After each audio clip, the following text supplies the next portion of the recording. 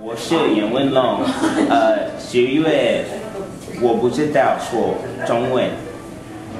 我叫唐安妮，上个月我们不知道怎么说中文。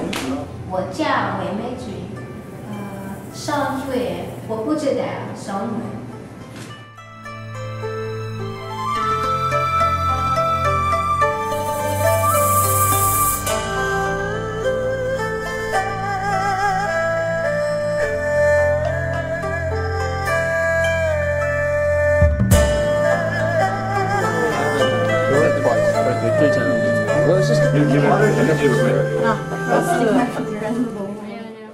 Although we had cultural activities last year, I would say that this year we've had a new element, and particularly things like on campus like our Chinese cooking and Taiji Chuan and calligraphy and Chinese music and Chinese movies, that I feel like we've really been able to integrate more Chinese culture into the activities that we've done this year. So I feel like that is a very important aspect, because learning the language is important, but at the same time, sometimes even if you speak the same language, you're not always speaking the same language, in the fact that you want to have an understanding of Chinese culture to kind of go along with the Chinese language background, and I feel like that in itself creates a very solid background when you're kind of maybe looking to go to China in the future.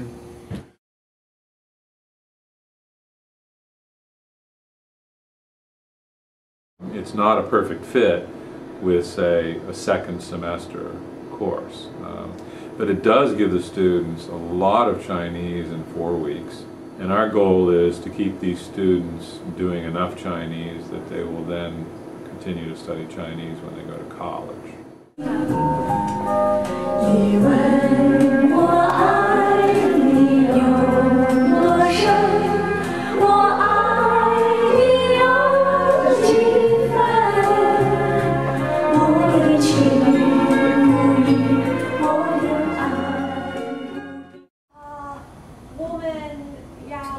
Potter? 我喜欢 Harry Potter. 我也很喜欢 Harry Potter. See a movie with us? What movie? Harry Potter. I love Harry Potter. I also love Harry Potter. In fact, we'd like to see a number of these students apply to our intensive Chinese program. And from having talked to them, I think that this group, there will be a large percentage of students in this group who will apply to our intensive Chinese program. We're pretty excited about that prospect. It's really exciting to see them realize that they're kind of getting to that point where college is about to come, and that they can see the importance of studying a language like Chinese, and also really encourage them to you know, explore the world in that sort of way. So. My sister's taking Chinese, and so I wanted to learn it to speak with her.